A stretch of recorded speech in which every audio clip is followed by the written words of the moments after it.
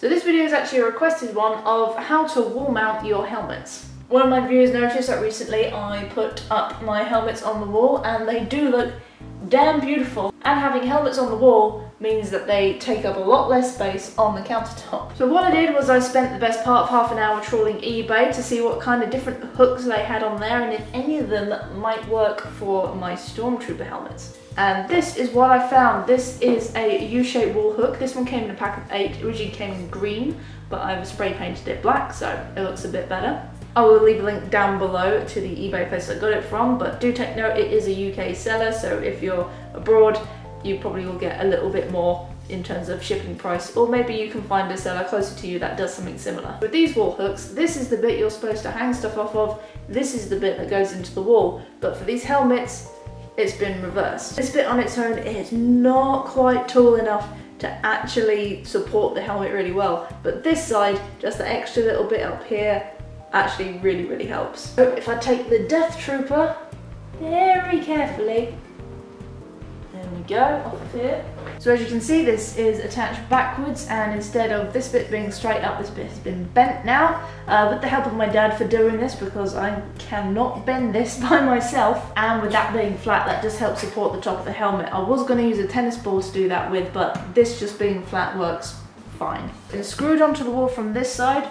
The screws that we've had to use are screws specially designed for plasterboard, which is what this is, because obviously you don't want the weight of the helmets to actually rip a chunk out of your wall. So those screws are quite short, so there's been a hole drilled in this side and a smaller hole that the screw fits in on the other side of this bit because it's hollow. So that holds on nice and firmly. And it moves, but that's not going anywhere. Just in there is where the screw is. Can't quite see it, but gives you an idea, and it's supported on this side, not this side.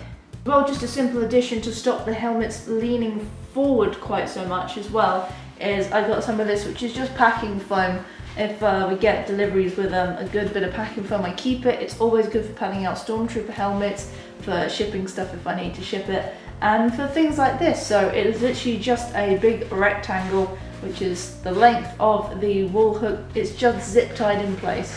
It can move about, but that's enough to keep it sturdy, and enough that you can see the back of the Stormtrooper helmet isn't gonna fall forward anymore, otherwise the helmet tends to sort of sit and point a lot further down. With a couple of cheap wall hooks, a bit of foam and some zip ties, it's a really easy way to hang your helmets, and they look really cool. So that's a cheap and really easy way of putting helmets up on the wall. So as I said before, it saves your work surfaces from being cluttered with Stormtrooper helmets, and if you just have the helmet and not the full suit that you can't put on a mannequin, it just means it looks really cool and you get to put it out on display rather than keep it in a box. So thank you for watching this quick little video. I hope you enjoyed it, and as always, may the Force be with you.